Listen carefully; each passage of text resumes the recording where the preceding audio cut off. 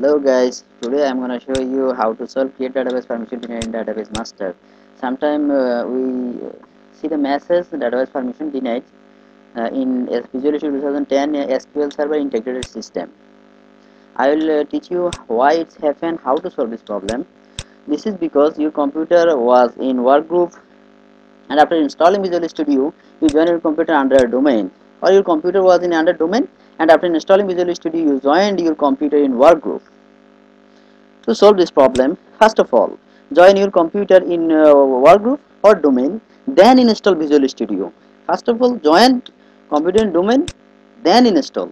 If you install before, if you join, then install. If you join the domain, then install, then it will be okay. If else it will not be okay, and you will see the message create database permission denied in database master. If already installed, uninstall Visual Studio and install again. See the video and practical.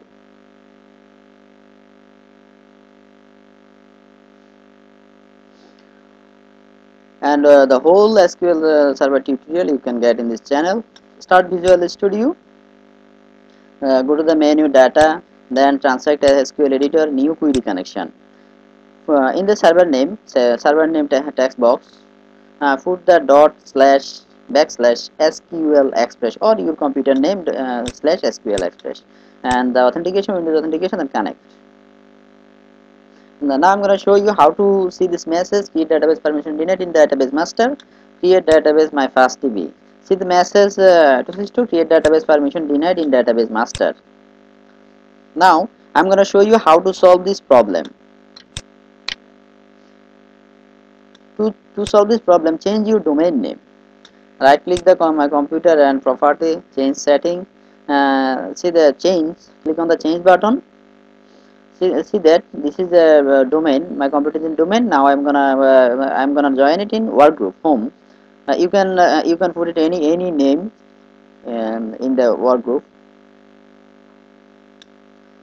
If your computer in local network and IP gateway already exists, then it avoid to change the domain or work group.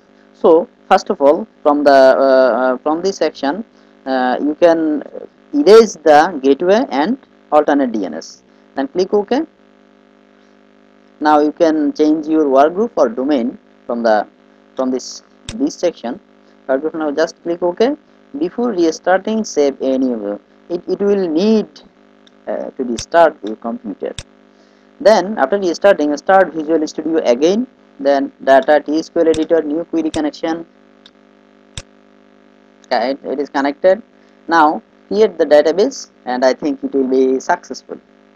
To creation, create database my fast DB. Erase the space. With a space it will not support a space. My fast DB. Just click execution and wait. It's coming. Oh, finally it's successful. Command completed successfully. Okay guys, you can understand and see how to. Thanks to see this video. If you think it's helpful, please subscribe.